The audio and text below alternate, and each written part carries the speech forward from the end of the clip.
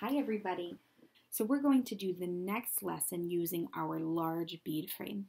So I have the large bead frame and I have the large bead frame paper.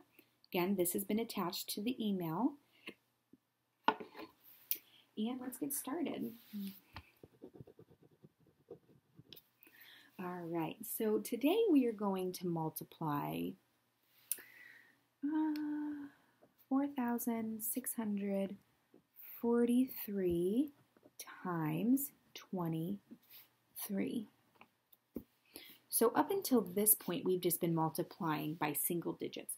But today, we are going to start multiplying with 2 digits or more.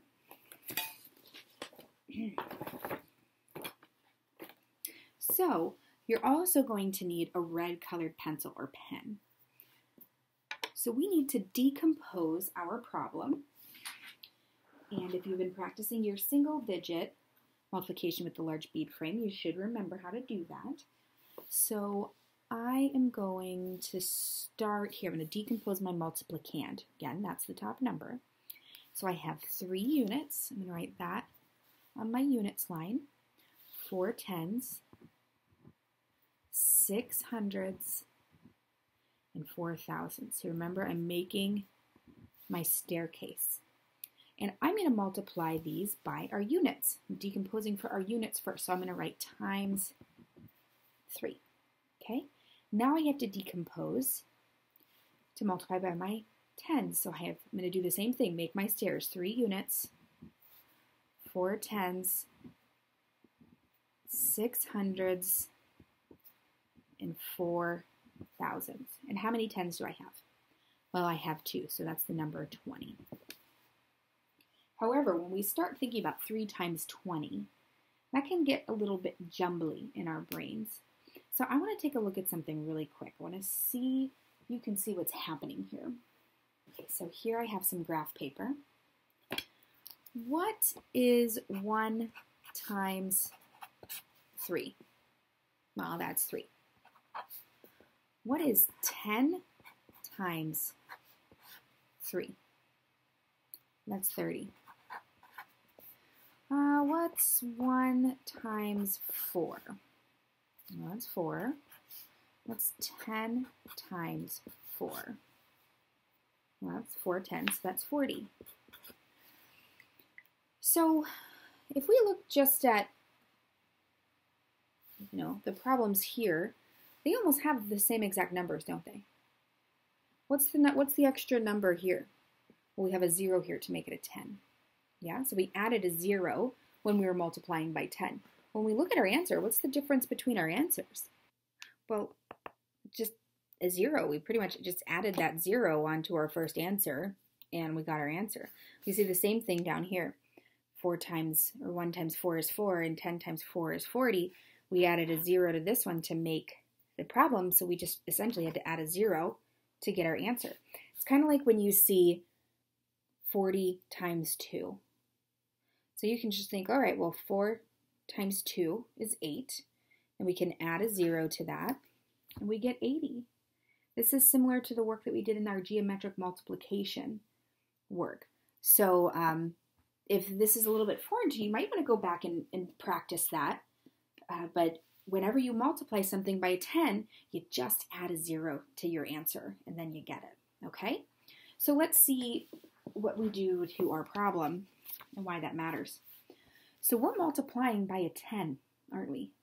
So essentially what we can do is we could just add a 10, or we can just add a 0 to our answer or to each one of the numbers in our multiplicand. So to do that, I'm going to use a red pencil, and I'm going to write a red 0. And the first digit in my multiplicand is 3. So I'm going to write 3 there. So the 3 units becomes a 30. And the 40 becomes a 400. The 600 becomes a 6,000. And the 4,000 becomes a 40,000. Okay? And since we moved this 0 to here, we don't need it anymore. we can just multiply it by 2. So we don't need this. We just need to focus here. And you're going to see why this is so important once we start our multiplication. So here we go. Now we multiply just like we've been doing in all of our practice with single-digit multiplication using the large bead frame. We're going to come here and say 3 times 3. Well, that's 9. That's on the units wire, so we're going to put 9. Then we can do 3 times 4. What is 3 times 4? That's 12. So we need 12 tens because this 4 is on the tens line. Remember how to make 12? Good.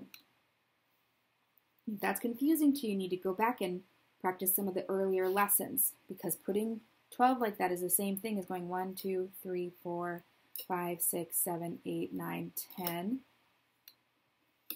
11, 12. Okay? That's really important.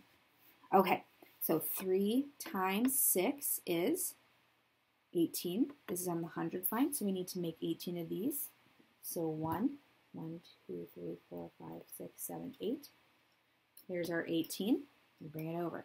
Remember, we're not counting this guy. He was part of our 12. And lastly, 3 times 4. Again, that was 12.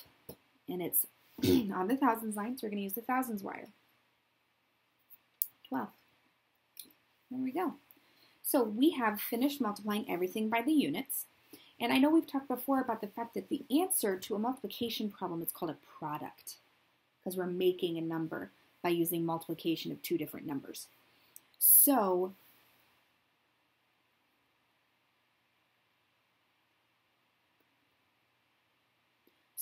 we have partial answer. We have part of our answer. So we call that our partial product. We have our first partial product. So I'm going to write that first partial product over here under our problem. How many units do I have? 9. How many tens? 2. How many hundreds? 9. How many thousands? 3. And finally, how many 10,000s? 1. Cool. Now we're going to multiply everything by our 2. So we start here at the top just like we did before. 2 times 3. Well, 2 times 3 is 6. However, this 3 is on what line? Tens. It's not on the units line, is it? We have a red 0 on the units line. It's on the tens, so we need 6 tens. All right? 2 times 4 is what? That's 8, and that's on the hundreds line. Cool, cool, cool. 2 times 6 is what? It's 12, and that's on the thousands line. We need 12 of these. 110, 2 units. 2 times 4 is what? 8.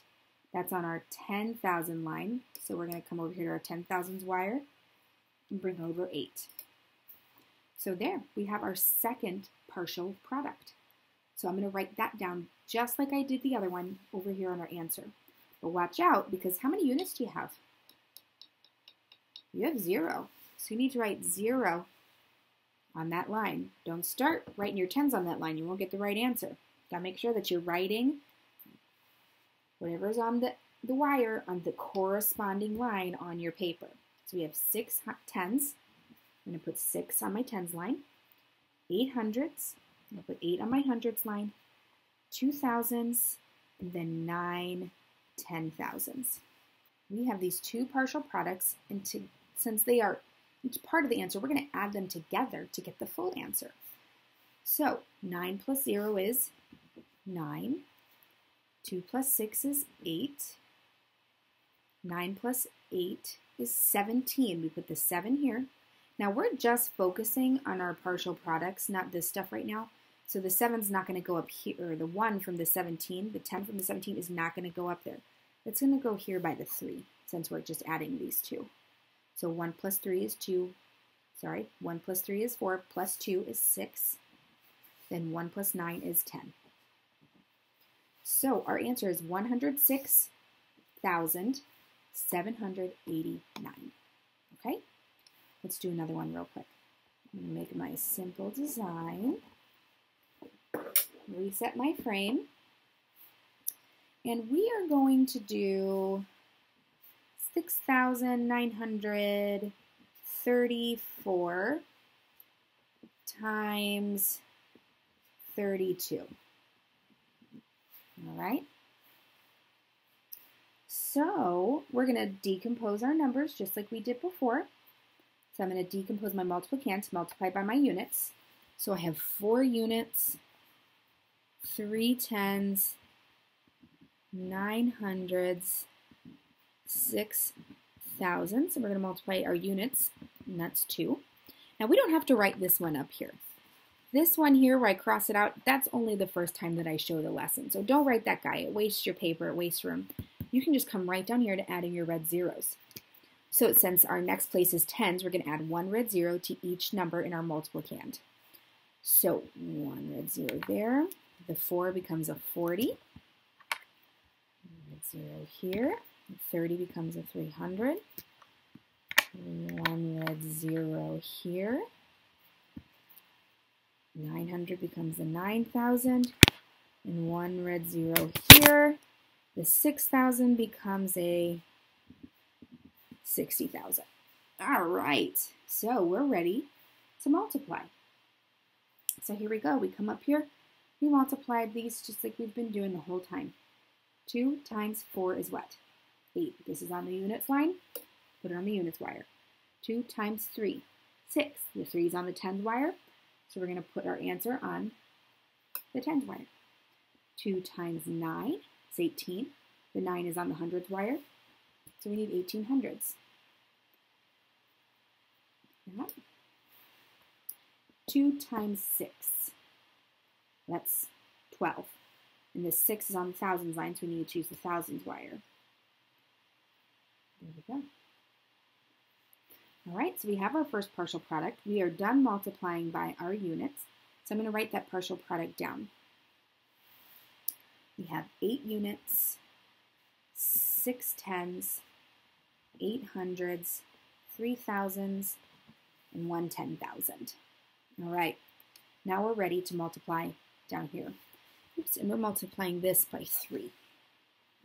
It's not 30, remember, because we already put that 0 at the end of all of these. So we come down and we're going to multiply, just like we've been doing. 3 times 4 is what? 12. But again, what line is this 4 on? It's on the tens wire, so we need 12 tens. This is why decomposing is so important. It lets you know where you need to put your answers on your bead frame. 3 times 3, that's 9. And this is on the hundreds wire, or hundreds line, so we need to use the hundreds wire. Here's 9 hundreds. But when we bring it over, what's the deal? We used all of them. We have 100, 200, 300, 400, 500, 600, 700, 800, 900, 1,000. 10 of these is equivalent to 1,000, so we need to exchange. Can't ever have this be empty over here.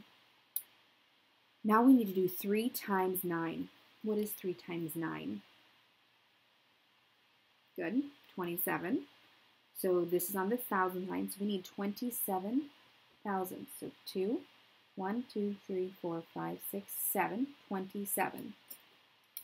There we go. And then 3 times 6 is 18. This is on the 10,000s wire, so we need to come down here to the 10,000s wire and do 18. 1, 8. 1, 8. 18. Bring it over.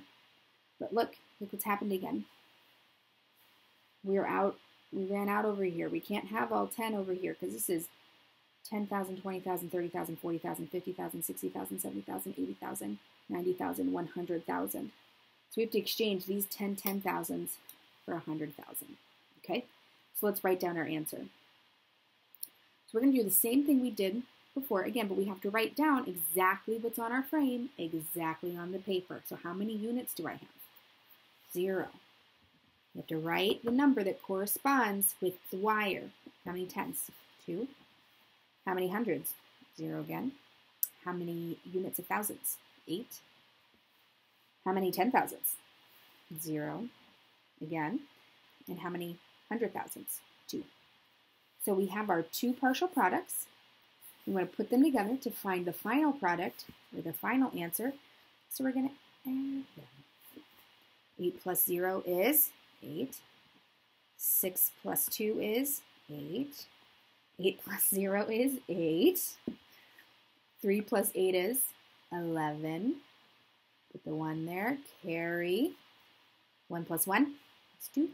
And, well, there's nothing above here, so that's like a 0. So 2 plus nothing is 2. So 6,934 times 32 equals 221,888. Okay? Now, if you were multiplying something by 332, let me show you what that would look like. So if you did 2, 4, 6, 8 times 342, I'm not going to do this problem with you, I'm just going to decompose it. We'd have to decompose to multiply by our units, our tens, and our hundreds. So we would have 8, 60, 400, 2,000 times our unit, which is 2. And then we would have to add a red 0 to each place in our multiplicand.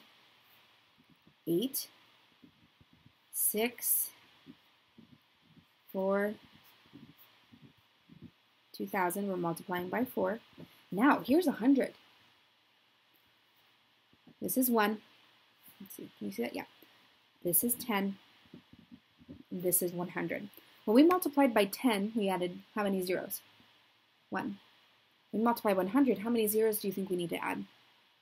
2. So we'd have to do 2 red zeros. Oops, that was way too many. I didn't need this row, sorry. So 8, 60, 400. So look at that. Isn't that wild? That's going to give us a great big number, isn't it? So when we multiply these by 3, we do 3 times 8. What is 3 times 8? Well, it's 24, but this 8 is on what line? The hundreds line. So 24. There's a 0 on these two lines, okay? If we multiplied by 1,000, say we did that, 2,468 times 3,342. How many zeros would we have to add? We have to add 3.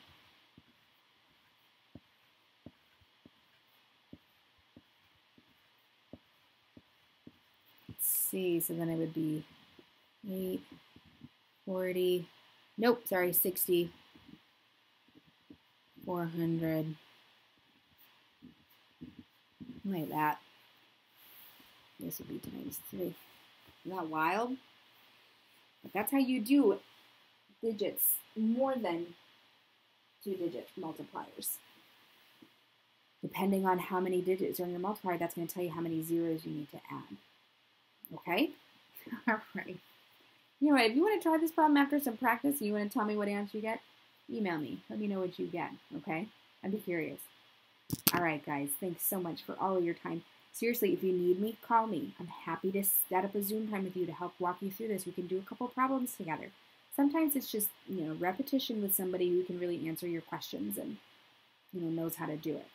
All right, I miss you. I adore you, and I'll see you later.